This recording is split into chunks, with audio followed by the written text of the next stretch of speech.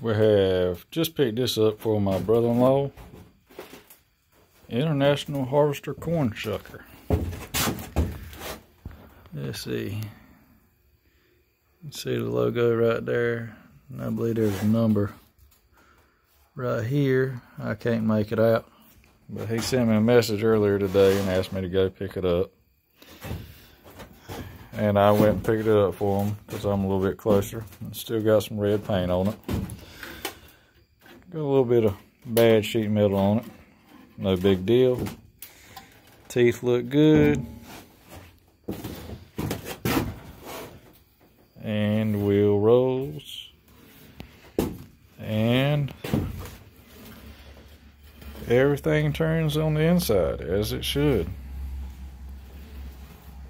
The guy said he had tested it out.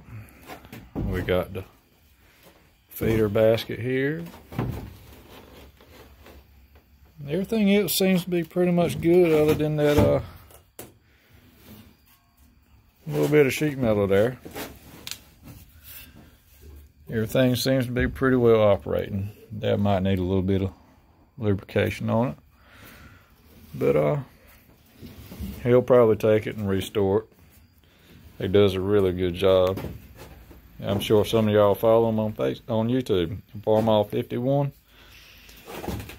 He'll probably have this up there in a few months. And thank you for watching.